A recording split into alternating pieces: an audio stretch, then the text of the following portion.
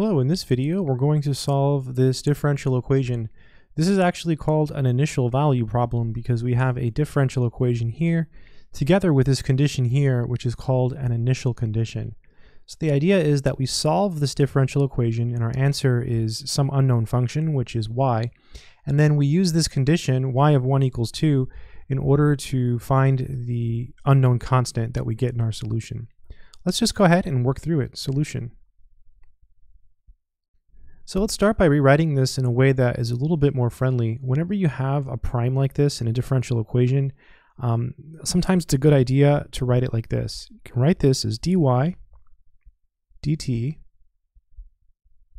is equal to t over y.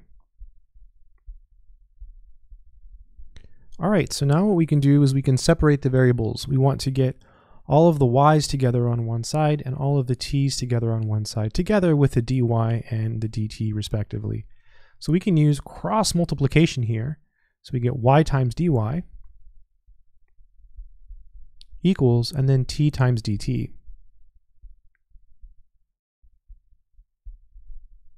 And now we have all of the y's together on one side with the dy and all of the t's together on one side with the dt. So now we can integrate both sides. So we integrate and integrate, and these are super easy integrals. There's a 1 here on each of the exponents. So you just use the power rule. The power rule says you add 1 to the exponent and divide by the result.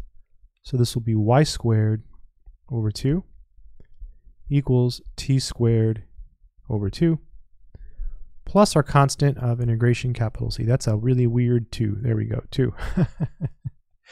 All right, let's go ahead and use our initial condition, which is y of 1 equals 2. This means that when y is equal to 2, t is equal to 1, or when t is equal to 1, y is equal to 2. So that's what this is saying. So we're going to plug those numbers into this equation and solve for the value of c. So instead of y, we have 2. So it's 2 squared over 2 equals, and t is 1, so this is 1 squared over 2. And then we have our constant, capital C.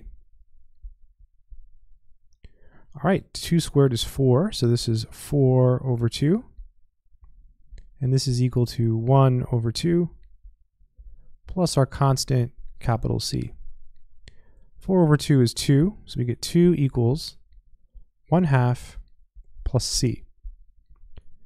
And if you solve for c, you would subtract 1/2 from both sides, and you would get 2 minus 1/2. You can think of 2 as 4/2, so 4/2 minus 1/2 is 3/2. So c is equal to 3/2. So now that we have the value of c, we can plug it back into our solution and we'll be done. So we have y squared over 2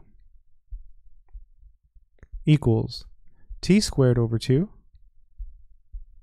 plus 3 over 2. And I really want to clean this up, so let's do it.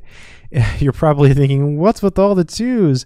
Just multiply both sides by 2 and we can get rid of all of these 2's. So we get y squared equals t squared plus 3.